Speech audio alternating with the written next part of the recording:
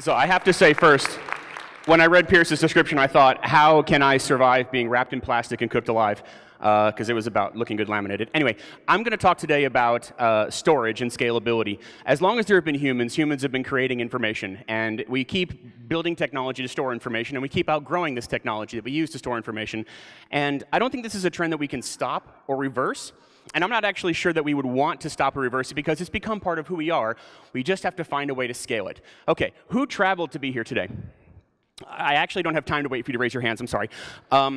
If you traveled here today, you're most likely holding one of these in your pocket. It's a room key. When you go to your hotel and you check in, they say, oh, Mr. Turk, you're in room 806 or whatever. They give you your key. It opens the door usually, and it's a simple thing, and it's a simple process. It's a little too complicated for me, though, because I can never remember my room number. So this is my trick. I take a photo of my room number when I'm leaving the room so I don't have to, later on, go down to the front desk and go, I'm stupid. I can't remember a number, because I can't remember a number.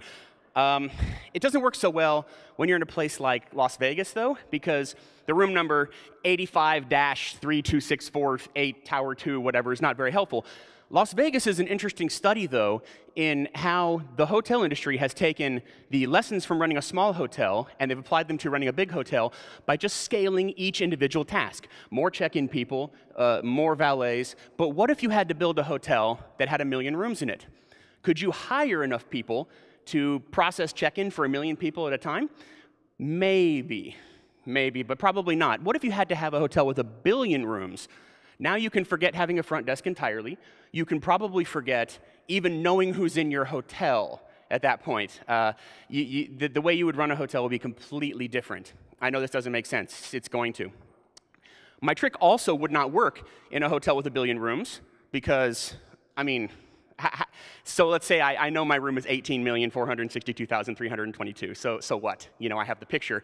It doesn't really help. So running a hotel with 1 billion rooms is problematic because also the hotel changes every single day you're there.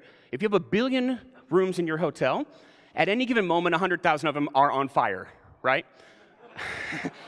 You know, 1 million of them are probably being renovated. You know, toilets don't work in half of them, whatever. And it's less like a building and more like an organism. It's changing all the time. So if you run this hotel with 1 billion rooms, every day you come into work, you're working for a different hotel, pretty much. So I explain all this to talk about scalability. What is the answer to this problem? More check-in clerks?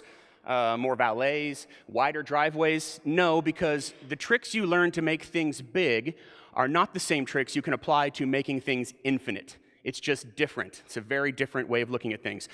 So if I wanted to have a hotel with 1 billion rooms, maybe what you do is you figure out how to make the hotel itself assign people to rooms, right? Instead of having a centralized place, you procedurally do it, and the hotel grows itself through process, like a fractal. And so maybe this is, you come in and you put your thumbprint in an elevator, and it goes, oh, hey, you're Ross Turk, I recognize your shape, and I don't have a lookup table anywhere. I don't have a centralized registry, but I know you're in this room because I calculated that. And then when I come back on Tuesday, maybe it's a different room because there's been, like, I don't know, alien warfare and half the hotel's gone or whatever. And so it gives me a different room on Tuesday, but that's good because the robots have moved all my stuff from the old room to the new room, right? So as long as you have robots, you're good. So I guess what I'm saying is, in order to have a hotel with 1 billion rooms, you need 2 things. You need a deterministic, pseudo-random, repeatable placement algorithm that can put 1 billion people in 1 billion rooms and not mess up even once. And you need intelligent hotel rooms that can move people around, I don't know, liquefy them, put them in a tube, you know, whatever. And this exists today. It doesn't have anything to do with hotel rooms, but it's called CRUSH is the algorithm. It is controlled replication under shared hashing is what it stands for. And it's the way that Ceph, the open source distributed storage platform, figures out how to put data inside its cluster. So it's not hotel rooms, but it's the same problem. If you have an infinitely scalable storage system with an infinite number of nodes, and you can't write down where stuff is, you have to calculate where to put it and where to get it. So this is how CRUSH works. You call CRUSH, you pass it a cluster map and a series of placement rules, and it tells you, here's your data. It's in this node. And when you want to go put data somewhere, it tells you where to put it. And then the nodes are intelligent that if the cluster changes, it moves the data to where it should be so that when people calculate the next time, it's where they expect it to be. This is one of the things that you have to think about when you're building something that truly scales to infinity, and it's one of the things that makes Ceph a really interesting project to work on because it's solving problems in a different way. I haven't taken a breath in like 5 minutes. Okay, so the Ceph project is young, and it's vibrant, and it's growing. And if you believe, as I do, that this is an interesting problem to solve, and if you think that open source is the only right way to solve this problem, then we want to talk to you, and we're having a BOF in about an hour, and we invite you to join us.